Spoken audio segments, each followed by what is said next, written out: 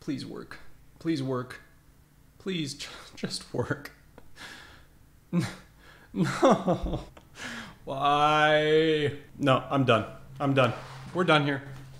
What is going on, guys? Hopefully you enjoyed that little skit there of me getting frustrated at my computer. But that skit is going to be what this video is about. And it's going to be about that feeling of frustration that a lot of developers face when they're working on a task and they just can't figure something out, or something looks like it should be working, but for some reason it's not working. And this happens all the time as a developer, both at work and when I'm working on any kind of personal projects.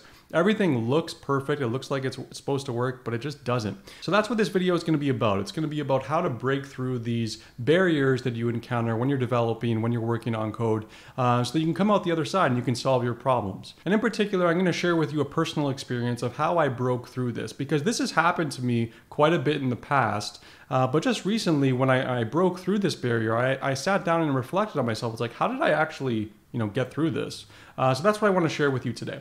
But before I get into that, I just want to announce that I am starting a mailing list. And on this mailing list, you're going to find things like sharing my thoughts, sharing product reviews, sharing what I'm going to be working on the next few weeks and months. So if you're interested in that, I'll put a link to that in the description section below so that you can subscribe and get direct content from me. I'm hoping for maybe a monthly basis or something like that.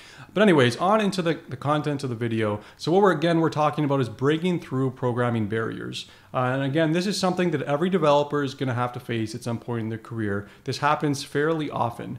And in the particular circumstance that I was relating to in the beginning of this video, I took this task where I was pretty confident that I was going to be able to finish it on time and successfully and all that.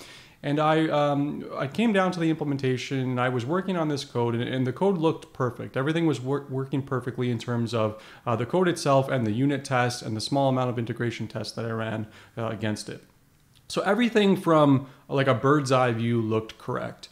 And when it came down to running it, there was a particular use case that I was testing it against where just something wasn't working properly. And I spent so many hours trying to figure out, like, what the heck can possibly be wrong here? I did all the things that I know how to do. I put in those system out print lines if you're working with Java. I put in debuggers. I put in all the things. I checked the logs. I poured over this code for so long. And I was just getting so frustrated by looking at the same thing over the course of these 6 hours, and I felt like I was making very little progress. If this sounds familiar, don't be ashamed, because this happens all the time, and breaking through these barriers is a part of growing as a developer and a part of your job, really. So anyways, after I worked on this maybe till like 11 or 12 at night, so well past the working hours, I eventually just said, you know what, I gotta walk away. I can't be looking at this anymore, because I felt like I wasn't making any progress. My brain was zapped. You know that feeling when you get in your brain where it's like you're staring at something for so long it starts to lose its meaning? That's exactly what was happening. It's a super frustrating experience because you really want to solve the problem, but you feel like you don't have the mental capacity. So anyways, I just walked away from my computer at the time. I'm like, I can't handle this anymore. I need to take a little bit of a break. It was already a little bit late. I figured I'd maybe take a half-an-hour break and come back to it and see if I can make any progress. And so that's exactly what I did. I walked away. I took a little walk around my neighborhood. I came back, got some water, and I sat down again and looked at the problem again.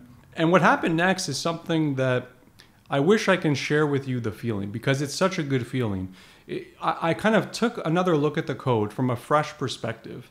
And I was looking at it and I'm like, oh, this is exactly what the problem is. Immediately, when I sat down, I was able to figure out, oh, that's why this is happening. It makes so much sense. How could I be, ignoring this very obvious fact? I wasn't missing a semicolon, that didn't happen. All my curly braces were there, so it wasn't that. But it was something to do with the semantics of the code.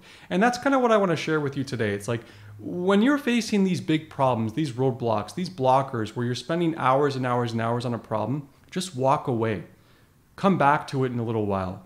There's only so much focus that you can exert in a period of time. And this isn't made up, by the way. I actually looked up an article on the Harvard Business Review, and I'll put a description, or put a link rather, in the description section, so you can check this out. But there's only a fixed amount of focus you can give to a problem over a period of time, or over a window rather. So Often it doesn't make sense to just keep on looking at the same problem for 6 to 8 hours. You end up burning out and it stops making sense to you. So one of the most valuable things that you can do is just walk away, come back to that problem maybe the next morning or in a few hours. Just come at it with a fresh perspective and just see where it goes. I think you'll find more often than not it'll lead to something productive. You'll kind of look at it from a different perspective, look at it through a different lens. Maybe you'll dream about it or have some kind of epiphany in your sleep or something like that. But what I found that works for me really well, and this is actually something I've done for the past 3 or 4 times where this circumstance has happened, walking away and just looking at it again from a fresh perspective is such a useful tip to break through programming barriers.